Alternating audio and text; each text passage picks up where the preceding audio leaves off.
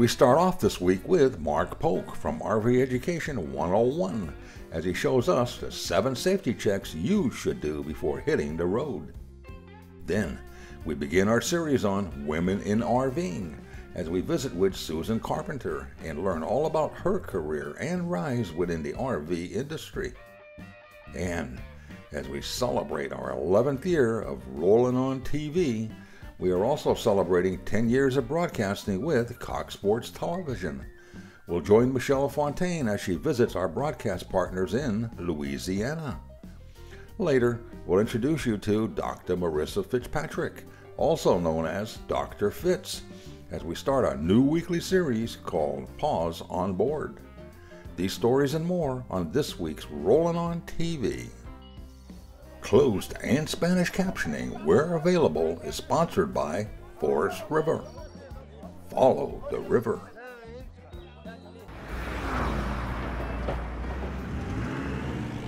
Hi, I'm Mark Polk with RV Education 101. Today I want to talk about my top 7 RV safety checks you should make before each RV trip, but let's start by asking, are RVs safe in general? When an RV is manufactured, it will have an oval-shaped RVIA seal displayed on the exterior next to the entrance door. This seal means the RV manufacturer complies with more than 500 safety requirements regarding electrical, plumbing, heating, and fire and life safety. These safety requirements are established under the American National Standards Institute standard for recreation vehicles. This should put to rest any concerns you have about the RV itself being safe when it is manufactured. Now let's go over my top 7 safety checks to make prior to leaving on an RV trip. For starters, it's important you educate yourself on all the systems, appliances, and safety features on an RV and how to use the RV safely and effectively. There are probably 20 RV safety items we could discuss, but these are, in no order, the ones I feel should be checked prior to hitting the road. Number 1, always complete a pre-trip checklist before you head out on the road. Simple checks like checking your tires, lights, fluid levels, hitch setup, all contribute to a safer RV trip. You should make these checks every day before traveling in your RV. I find it easier if you have these checks in the form of a checklist so nothing is overlooked or forgotten. Number 2, take care of your RV's tires and they will take care of you. When you are not using your RV, keep the tires covered to protect them from the damaging effects of ozone in the air and UV rays from the sun. Invest in a quality tire inflation pressure gauge and check the tire pressure in all tires every time you use the RV. Check and adjust the pressure when the tires are cold before moving the RV.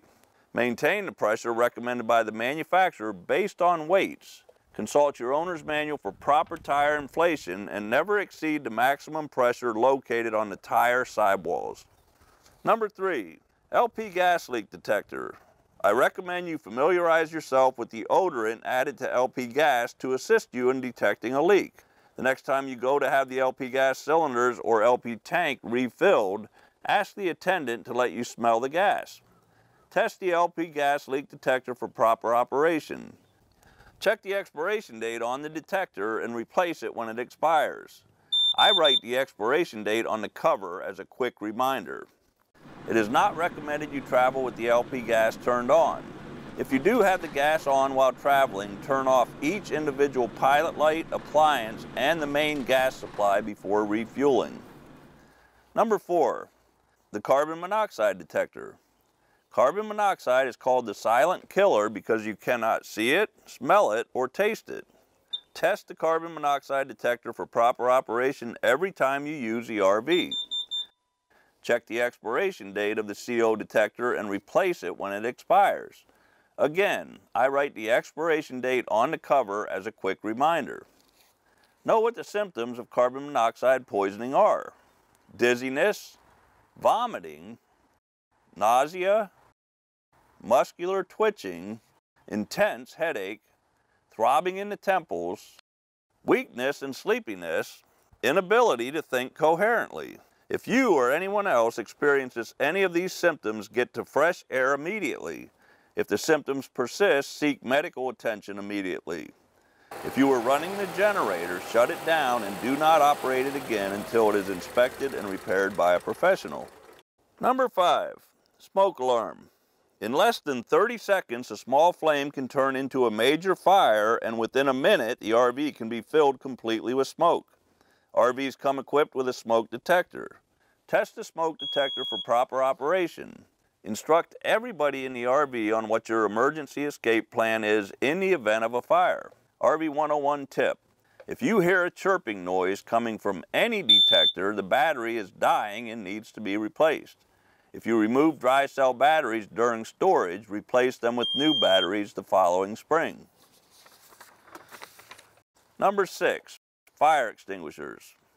New RVs are required to have a fire extinguisher near the entry door. If you do not have a fire extinguisher, purchase an ABC rated fire extinguisher for your RV.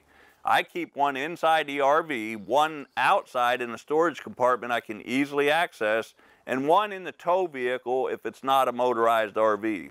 Inspect the fire extinguisher before each trip. Look to see if the arrow is pointing in the green area in the sight gauge. If it reads empty or needs charging, replace it or have it recharged immediately. Inspect all components of the extinguisher and make sure it is in proper operating condition. Inspect the safety pin, trigger, sight gauge indicator, hose or nozzle, tank, and labeling. Every month you should turn dry powder extinguishers upside down, tap on the bottom of the extinguisher, and shake it so the powder settled on the bottom is released. If the powder is packed in the bottom of the extinguisher, it may not discharge properly or at all when you need it. Number 7, hitch components for a trailer or a towed vehicle. If you are towing a 3 or 4 ton travel trailer or towing a vehicle behind a motorhome, you need to understand the importance of inspecting the hitch components prior to each trip. Check all the hitch components on a trailer and on vehicles being towed behind a motorhome. It's easy to forget a step when you install hitch components, so I recommend using a checklist and double checking your work prior to leaving. Inspect the hitch components and/or tow bar for any loose or missing hardware. Check the nuts and bolts for secure mounting. Inspect the hitch receiver for cracks or breaks in welds and loose nuts and bolts.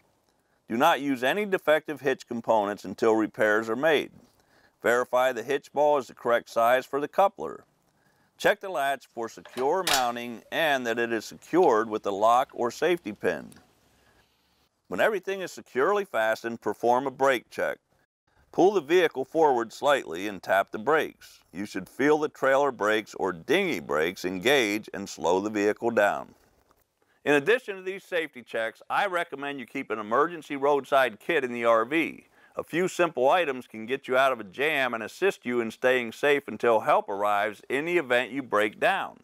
I mentioned earlier there are many other safety concerns involved with owning and operating an RV, but these 7 can keep you safe and let you enjoy all your RV trips. For more information on using and maintaining your RV, visit RVOnlineTraining.com. Happy camping.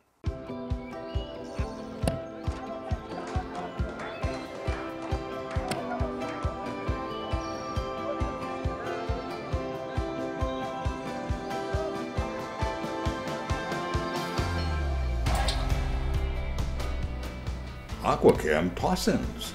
So fast and easy to use, it could seem like a game. Someone once said, the camping doesn't really start until the RV awning comes out. Whoever said that really knew what they were talking about. Carefree of Colorado, celebrating 45 years of RV awning innovation. For more information, visit our website at carefreeofcolorado.com.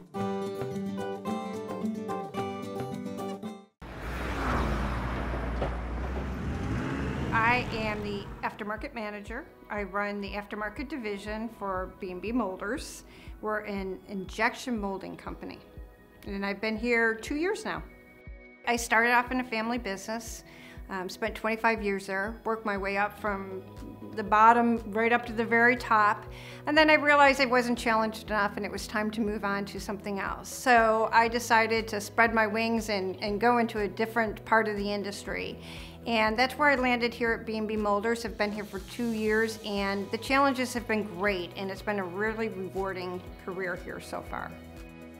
So at B&B Molders, if you took your RV and you took a 360 on the outside of it, you would see a lot of B&B Molder products. Everywhere from you'd see your awning gutter spout, you'd see your water management system, you'd see your electrical cable hatches. You would then walk inside your RV, you would see some ceiling cool vents, you would see some floor registers. We really do have a touch in every aspect of your RV. One of the things that makes me very prideful of B&B Molders is the amount of women that we have working here.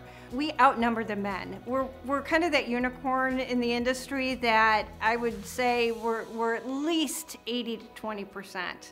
And you don't find that very often. And you also find diversity and inclusion here too.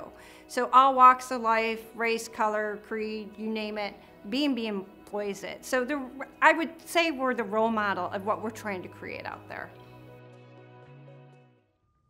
When I started in this industry, it was incredible to walk onto a show floor and be one of the very few women that were there. And through my journey, it's been incredible, the growth that we've had through the 25 years. Now you'll walk onto a show floor or into a company, you'll see much more women there. We're still not quite there yet. We're still about 20% below the national average. So we're still what they consider male dominated, but these things don't happen overnight. RVWA was, from inception, actually created, the idea was from a man. It may be very surprising, but it really was. This guy was very forward thinking. His name was Frank Hugelmeyer. He was president of RVIA at the time. And he's seen a need in this industry for a women's alliance. It had been tried before, but the timing wasn't quite right. So he came to a bunch of us and said, you know, you guys should do this. So that's really how the idea was born. And then we just got a group of women together and we sat down at a RVDA function and said, okay, we want to do this. What does it look like? What's the name? And let's get this rolling. The launch of RV Women's Alliance was actually in Salt Lake City 2 years ago, and it was a great event. We had a great turnout, it was wonderful, and we started doing a lot of networking events at trade shows and things like that. And then COVID hit, and then we couldn't network anymore. So we had to kind of take a step back and say, okay, besides just networking, what else can the RV Women's Alliance do for its members? And that's when we decided we're going to flip an RV, and we called it Drab to Fab. And what that did is we brought members from around the country. We had over 80 volunteers so far from over 40 companies come and take this RV, strip it down, and is now rebuilding it. The RV Women's Alliance has over 1,200 members of over 400 companies nationwide, including Canada. That's very impressive considering we've only been around for 2 years, and it just goes to show you the need that this industry had for something like this. The future of the RV Women's Alliance is really bright because we have a lot of things coming down the pathway, and one of those is our industry-specific jobs board called the RV Career Highway. And what that's going to do is it's going to be an RV-specific jobs board where everybody in the RV industry can post jobs and also bring people from outside the RV industry looking to come into the industry, because nobody wakes up one morning and say, oh, I want to work in the RV industry, right? But it's such an amazing place to work, and once you get here you realize that and you never want to leave. So part of our job is to tell people why come here, why work here, why work in the RV industry. It's not just Elkhart, Indiana, it's the whole nation. There's dealerships, there's manufacturers, there's suppliers all across the country and Canada. The RV Women's Alliance has 4 pillars that we stand by. It's recruit, unite, inspire, and develop. We do not do anything if they do not fall within those 4 pillars. So some of the stuff that we want to be working on is education. We have programs coming down. We have a new education committee, which is going to have 2 times a year right now of in-person or virtual learning opportunities. Every Friday we have something called the Coffee Lunch and Learn, where you can sit in during your hour of lunch, or we record it so you can listen to it later. It's about personal development, it's about honing some of your skills. the subjects are all over the place, but they're all available for our membership free of charge. And that's something that we are very passionate about, is bringing the educational piece to our members. I've had the honor and privilege to work with people through the Draft to Fab project and through the RV Women's Alliance, to work with women in all different sectors, everything from CEO, president, on down to the women that are on the shop floors, you know, putting walls up and wiring electrical on these RVs. And it's amazing the amount of talent and amount of different types of jobs that are available for every facet of any talent out there for women. So as you're making memories in your RV, I want you to stop and think about all the women that contributed to the memories you're making today. Everyone from the woman CEO to the woman line worker all had a part in it. And I'm incredibly proud to be a part of an industry where we can make this happen. From off-the-road adventure camping to luxurious full-time RVing and everything in between, Forest River has the RV to fit your needs, budget, and outdoor lifestyle. To see our full line of trailers and motorhomes, visit forestriverinc.com. Forest River. Begin the journey. At Norcoal, we realize that some of your favorite RV destinations are off the grid. And Norcoal refrigerators are uniquely designed with that RV experience in mind. We call it Freedom Unplugged. To learn more about our Norcoal RV refrigerator line or to find a dealer near you, visit our website at norcoal.com.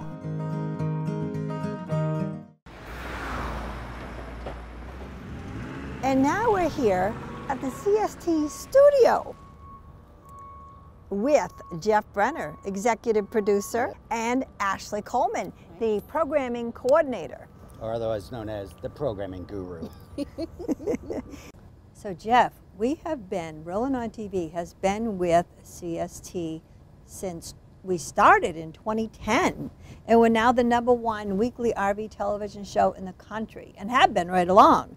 A good part of that is because of you. I thank you, but it's a partnership. Mm-hmm. You know, we love the show.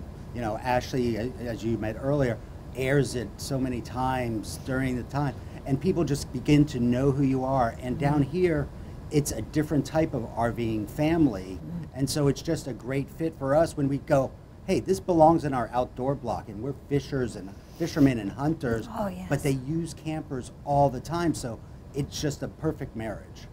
I think we have to come down here and do more projects. What do you think? I think so. Get you down here for an LSU football game or a Saints football game and see how we tailgate out of our trailers would be unbelievable. If you go down to the fishing areas, people will have trailers set up, and that's where they will go, spend the night, go fishing, come back, spend it more time, and that you have those communities as you get further down into the bayou.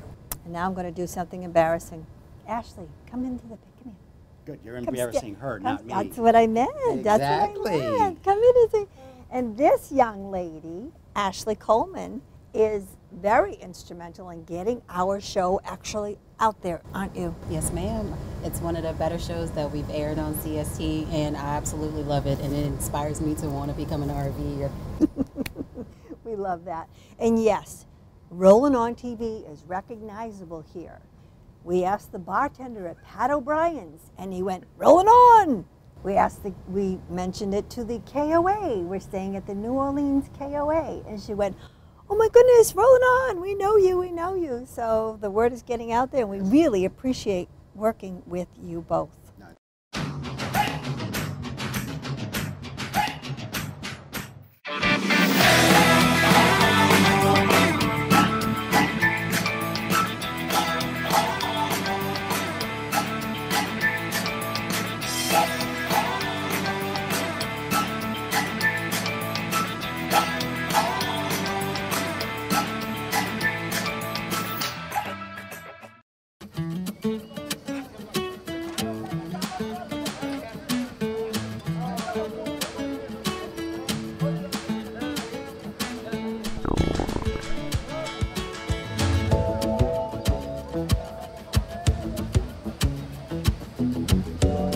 Wow, am I glad I used AquaChem. Maybe chili wasn't the best idea. AquaChem, the most powerful odor control available, and the #1 seller for over 50 years.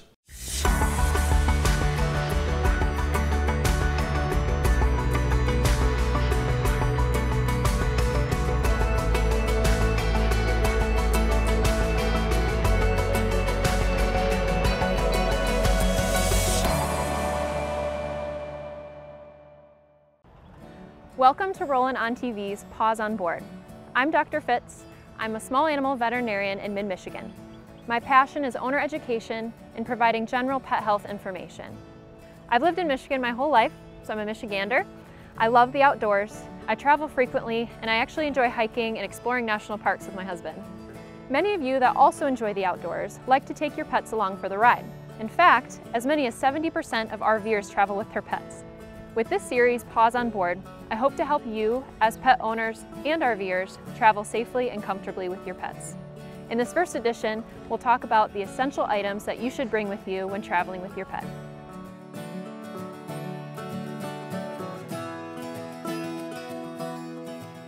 First, you should bring any medications that your pet may be currently taking. Make sure that you have enough of the medication to last for your entire trip, or make sure that you get a refill prior to leaving for your trip. Also, bring along any flea, tick, or heartworm prevention that your pet may be due for while you're traveling, potentially on a longer travel. You want to make sure that your pet is all up to date and protected for while you're on your trip. Second, having a pet first aid kit with you is going to be essential. In a later segment, I'll detail some of the items that you should have in your pet first aid kit. There are some commercially available kits, but you can also make your own at home with some of the items that you see here. The items in the kit can actually help with minor issues you might encounter on the road. Some of the items can even be life-saving, especially if you're not near a veterinary clinic when you travel. Next, medical records are a helpful thing to have with you when you travel. You don't want to bring just your vaccine records or even just the printed invoice, but make sure you have full written medical records. These will be helpful, especially if you have records from the past 6 to 12 months or so. These can be really helpful for a vet if they're treating your pet for the first time when on the road.